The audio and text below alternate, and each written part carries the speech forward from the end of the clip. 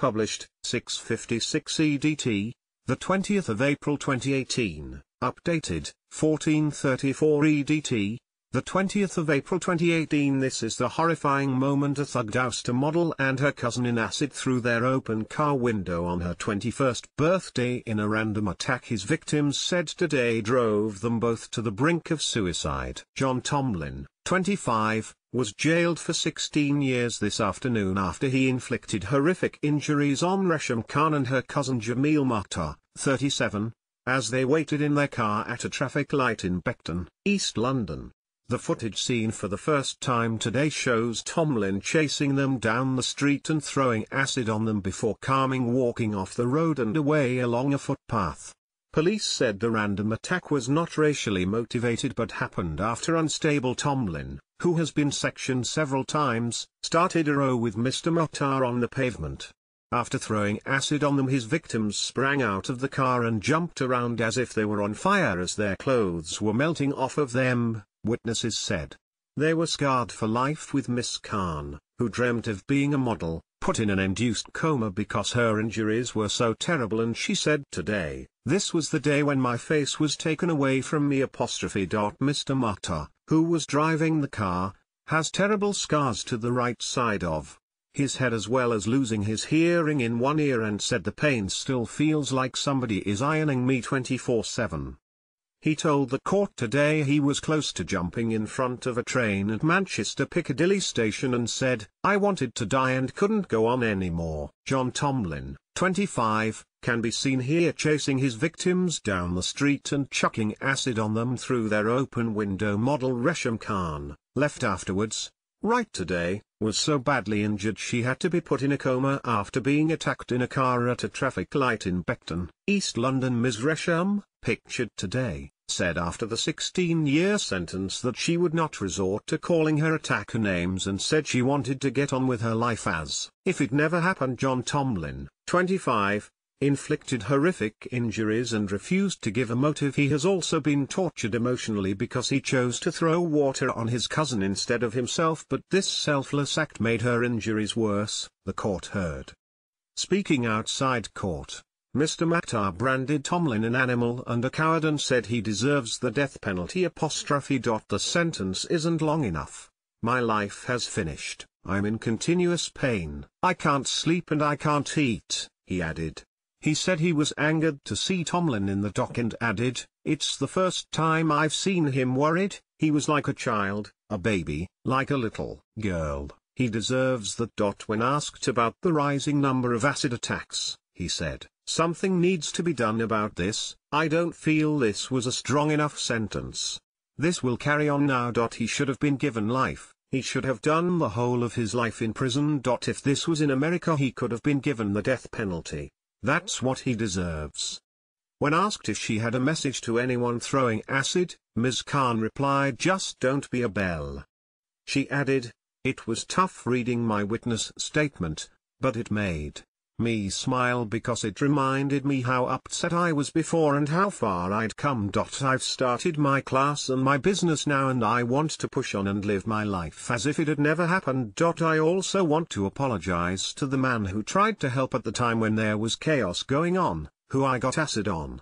If he sees this, I'm sorry." She added, "The judge was amazing, cutthroat, perfect, and I want to thank the police and hospital staff. I also want to thank all the messages of positivity I've received." Miss Khan, who dreamt of being a model, put in an induced coma because her injuries were so terrible, and she said today, "This was the day when my face was taken away from me." Her cousin Mr. Mukhtar, who remains heavily scarred, arrived at Snaresbrook Crown Court to face his attacker and called him an animal who deserves the death penalty. They have said since that they have both considered suicide and are unable to look in the mirror.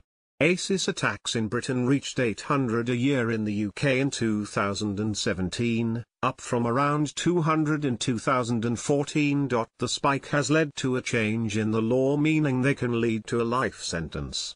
Arthur Collins, the ex-boyfriend of reality TV star Fern McCann, pictured together, was jailed for 20 years after carrying out a brutal acid attack in a packed nightclub. The 25-year-old hurled the corrosive substance over a crowd on the dance floor at Mangaliate in what Judge Noel Lucas said was a despicable act. 16 people suffered chemical burn injuries and 3 people were temporarily blinded, one of whom still suffers from blurred vision in one eye, of which 14 were the subject of charges. Last month a 17-year-old boy was jailed for 10.5 years for carrying out a spate of despicable acid attacks against moped riders. Derek John Wright, from Croydon, South London, targeted 6 riders in a bid to steal their vehicles in the north and east of the capital in less than 90 minutes on July 13 last year. John, who appeared at Wood Green Crown Court via video link, carried out grave crimes. According to Judge Noel Lucas QC, the teenager sprayed his victims in the face with a noxious liquid, leaving one man with a 30% loss of sight in one eye. The thug, who Katie Piper scarred for life, could be freed soon after serving just 8 years of his sentence. Stefan Sylvester, 27, Wright, was jailed indefinitely in 2009 for throwing acid in Katie's face on the orders of her obsessed ex-boyfriend. But he may be about to win parole. Details of their injuries were given during the sentencing of John Tomlin, 25, at Snaresbrook Crown Court on Friday. The cousins had had no previous dealings with their attacker, and Judge Sheila Canavan previously described the assault as somewhat random. Jailing Tomlin for 16 years, Judge Canavan said, "There was no reason for you to be there. It was her 21st birthday and it was supposed to be a day of celebration. She had her whole life in front of her. No sentence I impose can give back what you took from them. Those injuries are truly horrific. They will have to live with the effects for the rest of their lives." Mr. Mattar tried to drive away, but that did not stop you. It is becoming all too common that members of the public are having to squirt water on victims of an acid attack. It's as if this is a fashionable assault being carried out. The injuries are dreadful and life-changing. Both victims read statements to the court and were supported by their families. Ms. Khan broke down in tears as she described the devastating impact the attack has had on her life. She will carry lifelong scars to her face, particularly her eyes, and has suffered from severe depression and anxiety as a result of the attack. She said she was extremely happy, confident, and my self-esteem was high, but has since tried to take her own life a number of times. I had so many plans for the future, including to start a business and interviews for jobs, she added. It is upsetting to see my cousin affected by this. He threw water on me rather than himself, which made his injuries worse. She continued, "My 21st birthday turned into a day where my face was taken away from me. I have been looking at myself in the mirror. It upsets me. It brings back the incident on the day. It doesn't look like me. No matter what his sentence may be, these injuries will affect me for the rest of my life." Resham Khan said the day of the attack was the day she lost her face. Witnesses said the victims ran from their car like they were on fire and their clothes melted, leaving them terribly scarred. Pictured is Miss Khan's back.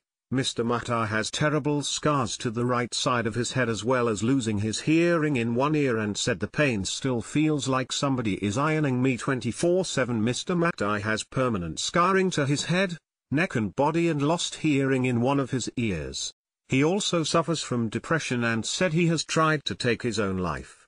The court heard since the attack both have suffered psychological trauma and considered suicide. Addressing the court, Resham Khan said through tears, "Before the attack I felt a lot better, happier and confident, and my self-esteem was high.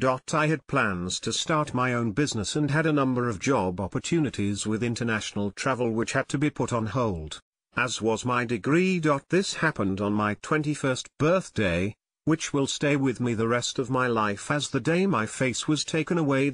I was a young woman with the whole of my life ahead of me. I tried to take 8 overdoses because what happened. Looking in the mirror, I don't recognize the person I see. I struggle to have relationships because of the way I now look. I'm still in great pain. Seeing my cousin so distressed is upsetting. Hearing him crying, he threw water over me instead of himself, making his injuries much worse. Jamil Mattar told the court he considered jumping in front of a train at Manchester Piccadilly station, but had to stop reading his statement as he became emotional. He said, Since the attack I cannot face going outside. I don't feel like the same person. These scars will last forever. I cannot have a job. I struggle moving and lifting my arm. I have suffered from mental health problems, lack of sleep and flashbacks. I tried to take my own life at Manchester Station and thought about jumping in front of a train. I wanted to die and couldn't go on anymore. My self-esteem is at zero. I just want to hide. I'm scared of noises and unable to look behind me for fear of another attack.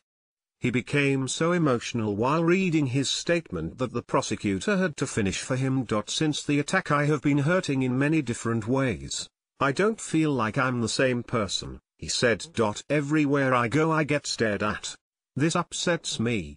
I get flashbacks and am really worried to leave my house, constantly looking over my right shoulder fearing attacks.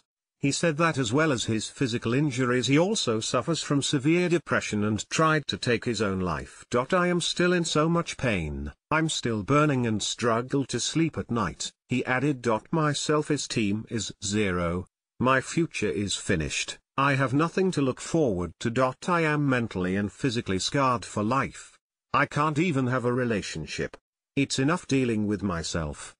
He had previously admitted 2 counts of inflicting grievous bodily harm, but denied 2 counts of the more serious charge of inflicting grievous bodily harm with intent. In November he changed that plea to guilty. It means he could face a life term when he is sentenced in January. Judge Sheila Canavan said the attack appeared to be random because the victims had no previous dealings with Tomlin before the incident just after 9 a.m. on June 21 this year in Beckton, East London. She told Snaresbrook Crown Court that Tomlin, who has teardrops tattooed on his face, would undergo a psychiatric assessment before he is sentenced today. A motive for the attack is yet to be given in court, but Tomlin, of Canning Town, East London, has previously been sectioned under the Mental Health Act and has been prescribed antipsychotic medication. Police have said the attack was not racially motivated but happened after an argument between Mr. Mokhtar and Tomlin on the pavement. After Mr. Mokhtar returned to his car, Tomlin hurled acid through the passenger window where Miss Khan was sitting. He then moved round to the driver's side where he threw acid at her cousin. Both victims suffered horrific burns to their face and body.